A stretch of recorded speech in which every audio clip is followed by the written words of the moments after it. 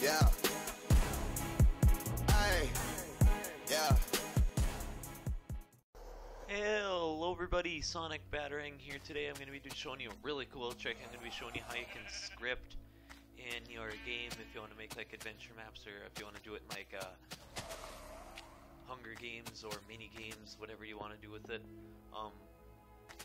Like as you can see, it says Hunger Games starts and you're going to have to do this manually. Somebody's going to have to do it, but you could have somebody being like the game maker, and you could do Hunger Games starts in 5, 4, 3, 2, 1, go. And like grace period, 1 minute. And then you could have the game maker count down in his head, and then it'll say, and he'll put grace period over. You can do whatever you want with the scripting. I thought it was really cool how you can do this. All it is just getting a name tag and naming it whatever you want. You can even name it, if you wanted, Welcome to My World.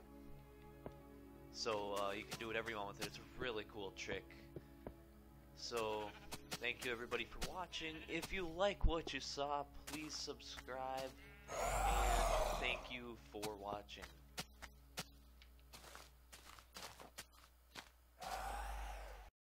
Yeah.